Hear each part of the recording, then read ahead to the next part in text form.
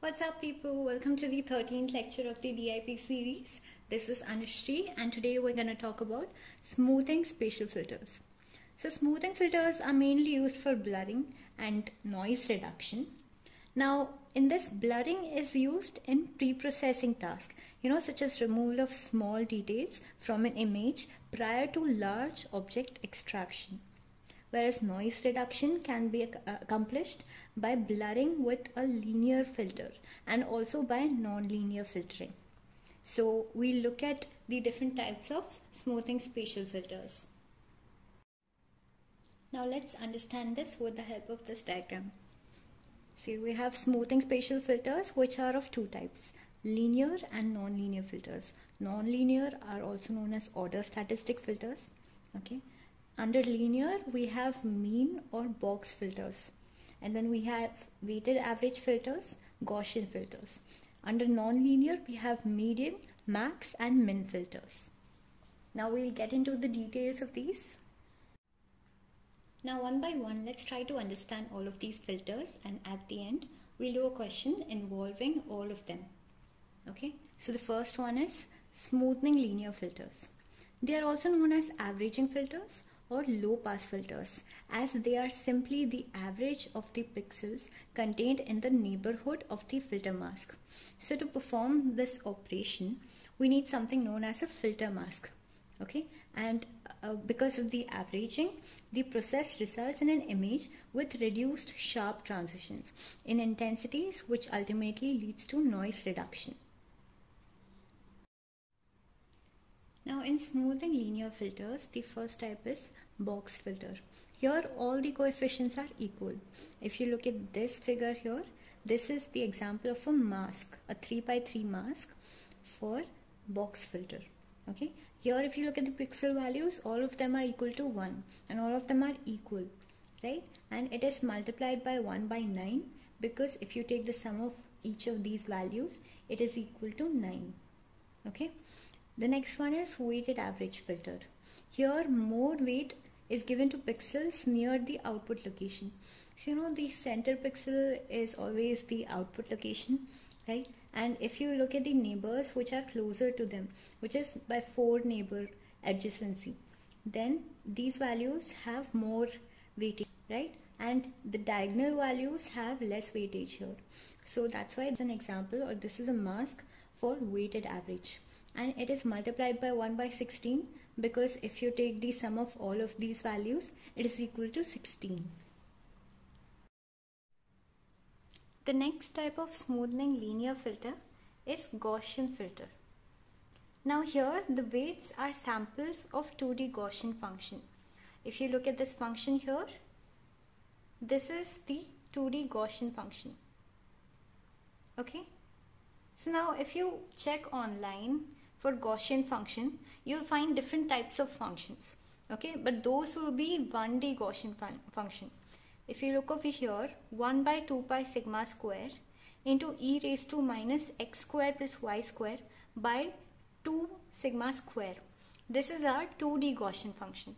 Okay, which means this is a combination of two 1D Gaussian functions. Okay, here sigma is the standard deviation of the distribution, and this function is used for creating the mask which we use on our images. See here, this is a 3x3 mask.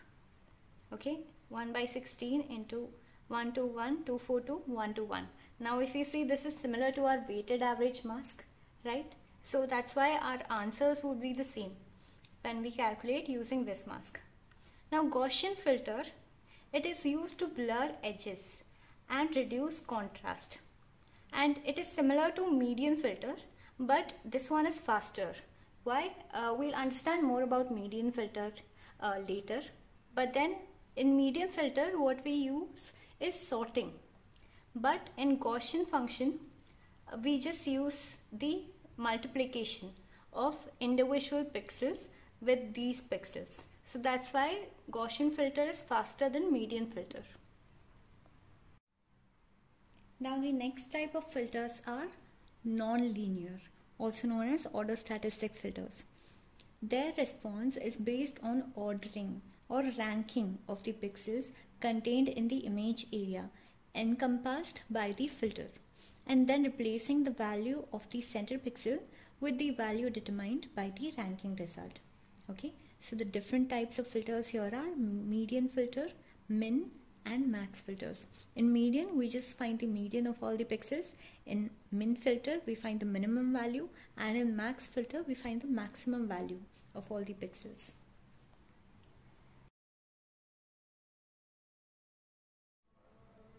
Now let's look at our question here.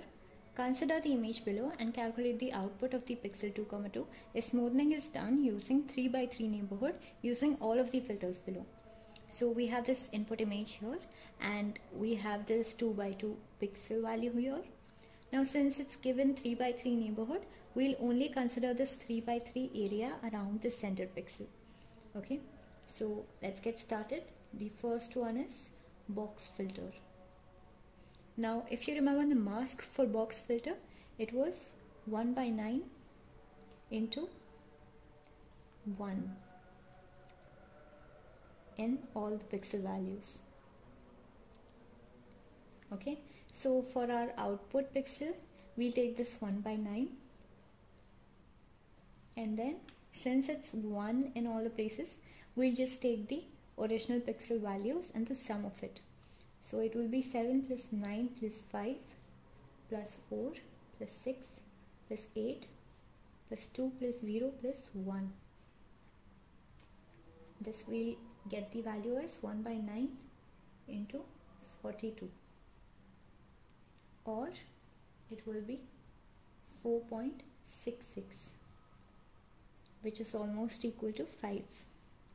So our output image would be this image, but instead of the 6, we'll have the value 5. Next we have weighted average filter. So for this, if you remember the mask for this, it was 1/16 into 1, 2, 1, 2, 4, 2 and 1, 2, 1, right? So we'll take these values. First we'll take 1/16, and next what we'll do is we'll take each of these elements and multiply by these corresponding elements. So here we'll have 7 into 1 plus 9 into 2,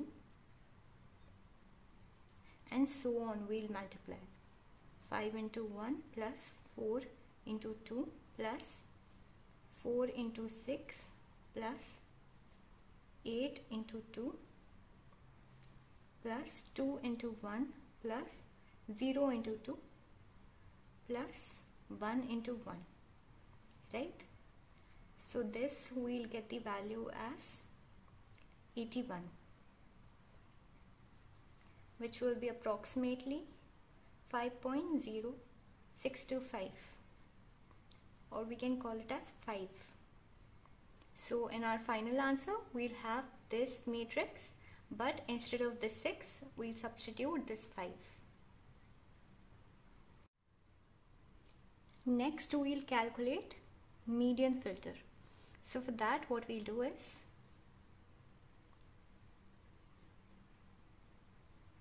we will arrange all of these elements in ascending order. So if we write it in ascending order, it will be 0, 1, 2, 4, 5, 6, 7, 8 and 9, right?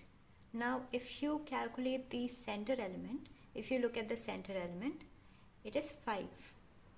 So therefore the median here is 5, right? So 5 will be our answer. 5 will be replaced by the 6 here. Next comes min filter. Now this is very easy. Here we just calculate the minimum value from all of these values. So what is the minimum pixel value? It is 0. So therefore the answer is 0.